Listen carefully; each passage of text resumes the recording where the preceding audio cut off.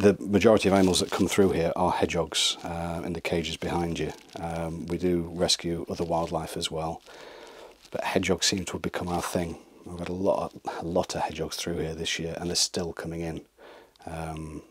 As you've seen, we've had a hedgehog in today. There's another one due in shortly. They're still coming in, and they've still got issues, and they're going to have issues throughout the winter. So yeah, hedgehogs seems to be our thing. They are very complicated creatures with a lot of susceptibilities, internal parasites of a variety of different sorts, and the way the world is going with the warmer, damper conditions, it's just a growing ground for these parasites, and they are suffering with them, and they do kill them.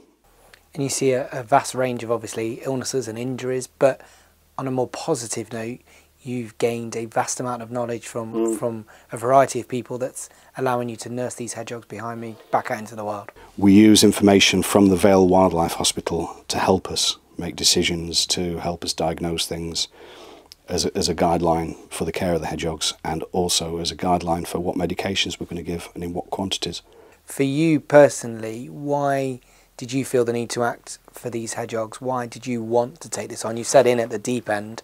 Why do you want to take that on and make that part of Charlie's Place? If I put a hedgehog in your hands, you'd fall in love with it instantly. They are the most fabulous little creatures. They're much maligned, they're much under threat, and they need help. Hedgehogs are nocturnal. If there is a hedgehog out during the day, it has a need. That need is usually caused by an issue, whether it's dehydration, whether it is there's just not enough food, whether the hunger is caused by internal parasites that are just robbing it of all its nutrients, whether it is being drained by the mange, ringworm, whatever. If a hedgehog out during the day has an issue, best advice I can give to people is that hedgehog needs to be looked at by an experienced rescue. There's far more than just ourselves. There are lots and lots of very good rescues around. General rule of thumb, if a hog is out during the day, it has a need. Don't just put it in a box and feed it. Get it to a rescue. Let them look at it. If they take it on, they will sort it out. And you mentioned the phrase sorting it out. That's exactly what you guys aim to do and hope to do, and have had some success stories along the way. Yes, we have. We've taken hedgehogs from tiny little soft spine hoglets. They come to us sort of 50-60 grams, tiny little things, and got them up to release weight, which in the summer is a little bit lighter than the release weight for winter. And we've seen them go on their way, and yeah, it's bittersweet because you fall in love with them and you're gunning for them all the time. You get them through these horrible illnesses and parasite burdens, and you're gunning for them, and you want them to do well, but it's heartbreaking when they totter off and they don't look back.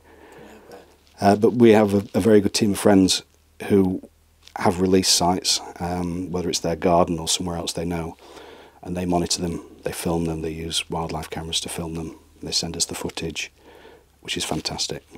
So yeah, rehabilitation and release is the key to this.